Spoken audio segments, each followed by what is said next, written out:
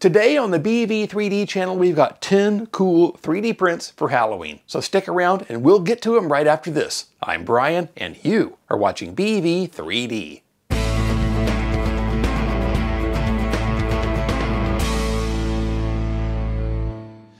Hello 3D printing friends and welcome back. Today I'm showing off 10 cool 3D printing ideas for Halloween while it's still early enough for you to get started on them. You can find links for all the models that I used in this video down in the description. Every single one of them is free. And when you're checking those out, make sure to look at the other models the designers have made. They've put a lot of time and effort into these, and I think it's super generous of them that they make them available for free. So let's get a look at all 10 of them, starting right now. The first one is Batcat and Cat by designer Ezzy Ziggy. They're a pair of cute cats, one with bat wings, one without. Together they have a bit of a good and evil vibe and they're really nicely sculpted. The bat wings need a little bit of support, so use tree supports or organic supports for those and you should be good. These are perfect for parking on a shelf or hanging out with your other tchotchkes, or as my grandmother used to call them, whatnots, because they're what not to touch. Next up, it's the Frankenstein's Book Nook by Tread Engineer. It's a great way to dress up a bookshelf for the spooky season. Print it in whatever color suits your fancy, and maybe paint it afterwards if you like. I would have done it in a marble PLA, but it turns out I need to order some. So stark white it was. If you print it standing up, it'll need a fair bit of support, and some of the supports can be a bit of a challenge to remove. You might want to consider printing it at a different angle. I think one person uploaded a tipped back version that was supported only on the back. Those supports would probably be easier to remove. It prints in two parts, and then, like Dr. Frankenstein himself, you assemble your monster. Unlike Dr. Frankenstein, this monster has things pretty much all together already, but we may need to give him a hand. If you need a place to keep candy handy, consider printing this pumpkin storage head brick by designer Emmanuel. It's available as a multicolor model you can print using a Bamboo Lab printer with an AMS unit, or a Prusa with an MMU, or any other printer that can handle multiple filament colors and types. It's also available as a single color model, and you can paint in the face with some black acrylic paint. You can also print the face pieces separately in black and glue them on, which is what I did. If you do this, note that the mouth doesn't quite fit in the outline, but it's close enough. This one also needs a fair bit of support when printing due to the somewhat horizontal nature of some of the overhangs. But I think the result is worth it, and it'll keep plenty of candy on hand at your desk or in your living room if you need the occasional snack. This is the Halloween Tealight Ghost 2 by designer Idea Womp. It's an easy print that doesn't need supports. For the best results, I recommend setting the wall or perimeter count in your slicer to 4 walls. This will prevent the slicer from using infill.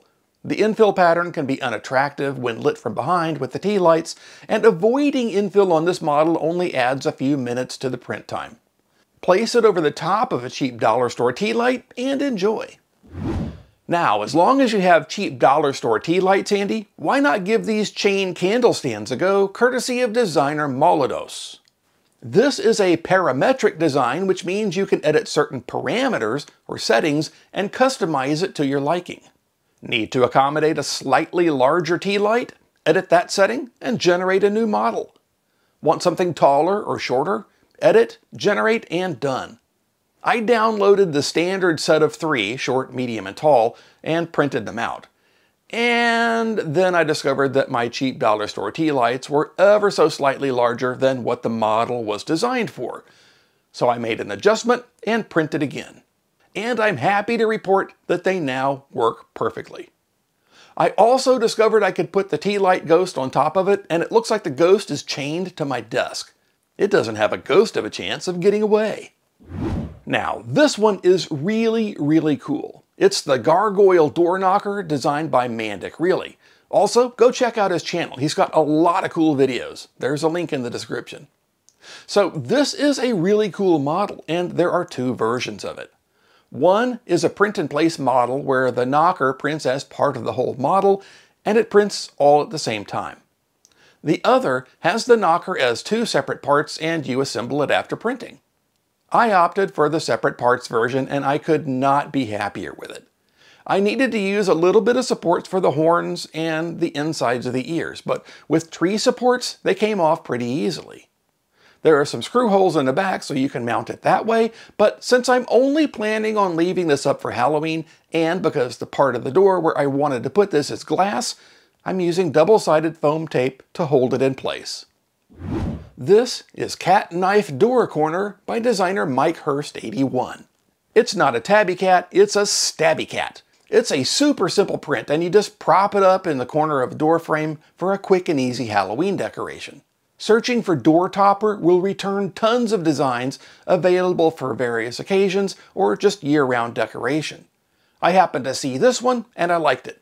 And I printed it. And I put it right there at the top of the door. It's definitely an adorable decoration. This little thing is the Candy Bat Corn by designer Eddie B3D. It can be printed with a multi-material enabled printer, or it can be printed as separate pieces which then get glued together. This is the some assembly required version. The eyes and mouth do have a little dot of white on them, so those were technically still multicolor, but you could use a teeny tiny bit of white paint to do those. After printing, a few drops of super glue held everything in place, and now I have a super cute candy corn with bat wings. So, speaking of, candy corn can be divisive. Some people like it, and some people hate it. For those who cry over the atrocity of candy corn, I made this. A candy corn colored cover for Kleenex cubes. This was inspired by Rad Dad Print Lab's cover for wider tissue boxes. I spent a couple of minutes in Tinkercad putting this together. It prints upside down. I started the print using white filament, and then I did filament swaps to go from white to orange and from orange to yellow. That's all there is to it, and now I have something fun to brighten up this boring blue box. Last, I have this. It's the Frankenchunk's Monster Kit, an excellent design by the Kit Kiln. This fun little do-it-yourself kit prints in different colors and you assemble it after printing. It just snaps together, no glue required. The arms and head move so you can pose it to a certain extent. I really like it. Great work by the Kit Kiln. So at the last minute, I decided to show this. It's Matt 3G's Fake Nails, a nail through the finger prop, kind of like the old arrow through the head gag, only smaller. My main reason for printing something like this, of course, was so I had something funny for the video's thumbnail. And that's it for the models.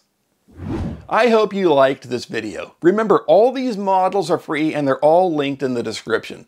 Thanks to the designers who made these available for free. Thank you for watching, and big thanks to everyone who supports the channel. If you liked this episode, give it a thumbs up and maybe subscribe so you don't miss new ones. Well, 3D printing friends, that's about all the time we have for this one. And now that we're at the end, go load up some filament, fire up your printer, and print something cool.